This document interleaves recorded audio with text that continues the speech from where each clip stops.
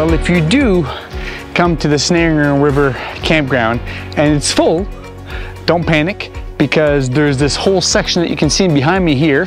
It looks just like a barren desert almost. It's kind of all wide open, but this is kind of the overflow camping section. You can see here there's 5 sections, 3 for RVs and 2 for like tent trailers or just tents. Sections D and E are more at the far back in there. I've rarely seen this full. It's not as pretty of a setup, but you do have probably one of the best views of Morrow Peak and Hawk Mountain here, completely unobstructed, no trees at all. People probably don't like it as much because there's no trees, so there's less shelter from the wind and the sun, etc., etc. You could come here for one night, go over to the other site. That's something I've done as well. Drive around and then just roll down the window and say, hey, are you guys coming or going? And sometimes people will say, oh, we're leaving here in about an hour. So then you can come back in an hour and snag that spot and grab all your stuff out of here and move it over to the good campground on the other side with trees and the river.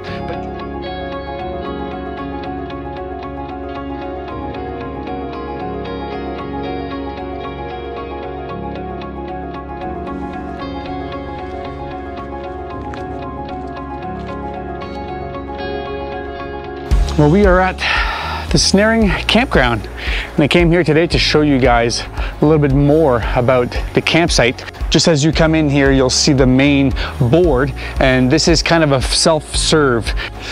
You just grab an envelope here, follow the instructions, put your payment method in there, and you slide that in there. There's like a little metal box kind of in behind here, and basically it's the same kind of rules that's all across the park. So no more than 1 RV or 2 tents and no more than 6 people. And it's this year it's actually $26 per night. 4 sections here, A, B, C, and D. A, B, C are like regular camping, and the D part will have to walk in there. Those things are probably empty most of the year because you have to kind of walk in, is my guess. So if you're backcountry camping and you want a cool place to come and camp in between, you can totally come here. So let's go have a look around inside the campsite, see what the sites look like.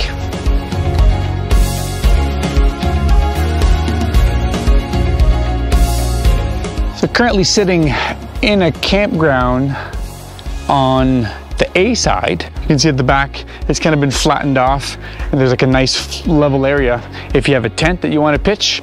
And on the other side back in there, it's like a concrete barrier with a little bumper stopper, just so that if you do bring in an RV, this is kind of as far back as you can go, so it manages damage, potential damage on these campsites. Downfall is these are made out of concrete and obviously not movable, so you're kind of stuck with what you get here. If you don't like the location of your picnic table, then it's too bad, it's going to stay like that. Same thing with your fire pit. This is kind of in the ground, it's not moving anytime soon.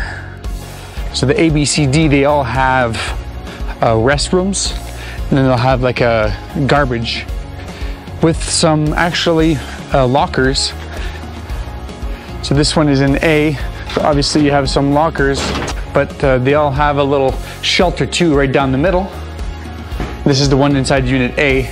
It's mainly too if you want to cook food when it's raining. I often found these super handy. If you get to your site and it's raining, then you can just bring stuff here and cook your food here without getting wet, and then wait for the rain to die down, and then you can use that as a little bit of a buffer to eat food and then set up your camp afterwards. So let's go check out more portions of the campground. Right at the center shelter, there's actually enough space to park at least 5 or 6 vehicles here. This is probably overflow parking if you have more than 1 vehicle at your campsite.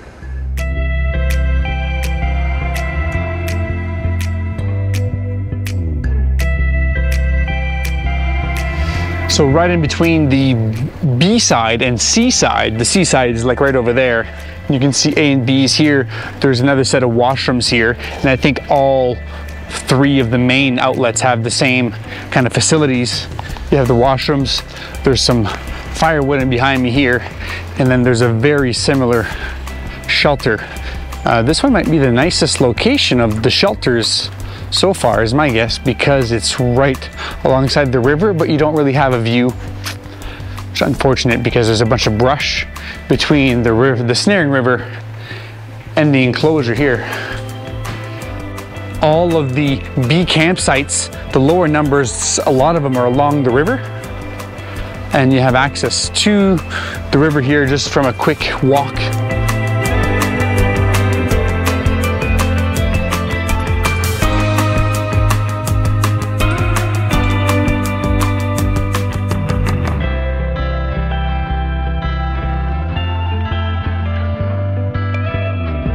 After you pass A, B, and C, you reach section D, and it's basically the walk-in section.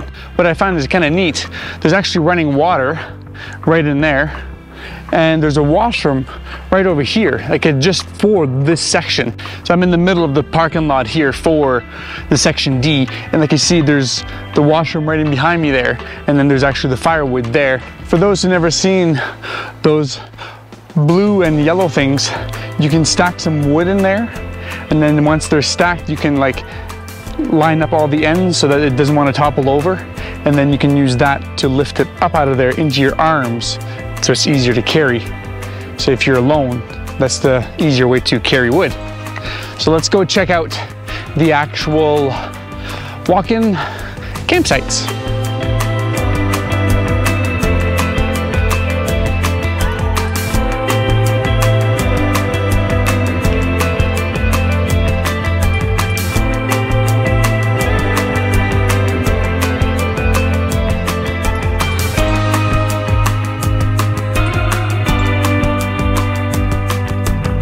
Well, there's actually 9 walk-in sites, and there is kind of a little tiny row, but I think it's just access for the people that need to maintain the area. So there's a washroom there right beside unit 6, so you don't have to walk very far even if you're at the far end, because there's only 9 units total, and there's garbages right there, which is usually the biggest pain if you're doing backcountry camping, is the garbage. You don't know what to do with it. You have to pack it in and carry it around with you. So at least this way, they have somebody to come and take care of the garbage for you. And in front of campsite number 3, you'll find a food storage locker. If you don't want to hang it, sometimes to hang it on these pine trees, it's difficult. So you can actually store it in there instead. And I think I might have found a gorgeous site here. So this is campsite number 2. You can see you got the flat gravel pad if you need that for your tent. Kind of a nice open area here to camp in. Almost have a view of the river, not quite. The river kind of veers further away. I can see the river slowly at the very far back.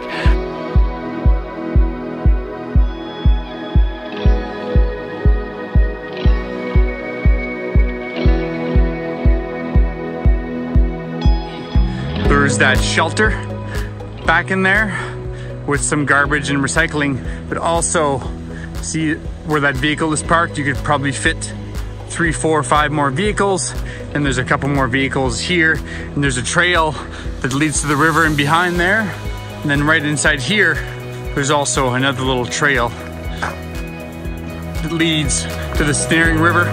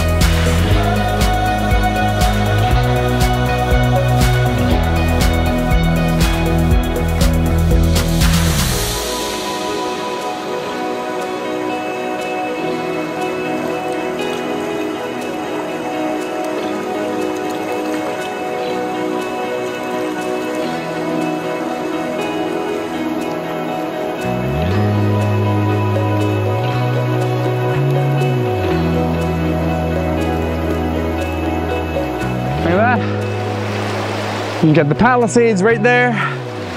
Then you got Morro Peak at the back. You got Hawk Mountain right beside there, and the Snaring River. And that's a Snaring Bridge, little tiny bridge that runs across there.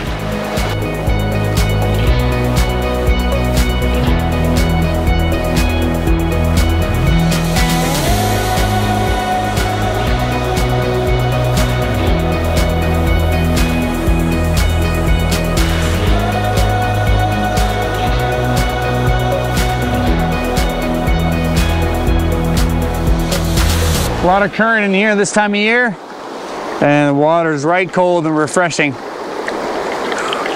Not good for a swim unless you want to get cold, but definitely refreshing if you're just want to dip your head in to cool down.